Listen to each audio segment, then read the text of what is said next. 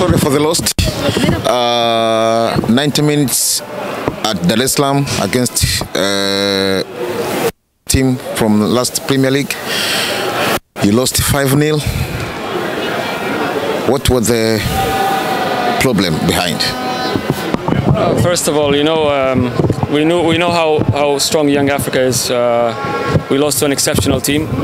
The scoreline doesn't really reflect the match. First half was 1-0. We had a lot of problems in dealing with certain situations in the second half. Made a lot of mistakes. Shows our age. We're a young team, but I'm very proud of my guys. Very proud. They've fought really well. We have a lot of things to work on, but take nothing away. Congratulations to Young Africa. They played an exceptional game. They really showed why they are the champions 2 consecutive seasons, and they continue to grow. I think this is the best I've seen them thus far.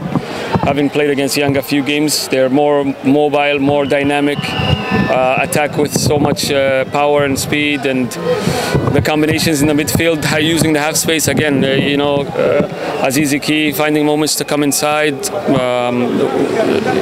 Again, we need to work on a lot of things, but I'm very proud of my guys. It's like you started with 4-3-3, in which they give space to Yanga to press you high. You failed to change the situation. It was about the quality of the boys, or? No, our game plan was to contain the space, to not allow them to play in the inside pockets where they like to operate.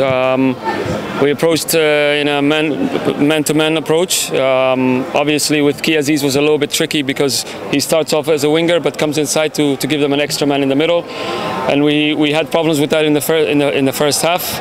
But I would have to go watch the second half to give you more analysis. But again, their movement is exceptional. They do a lot of movements, and you need to really be aware of the spaces and control them very well. It seems like. Thank you so much. Thank you.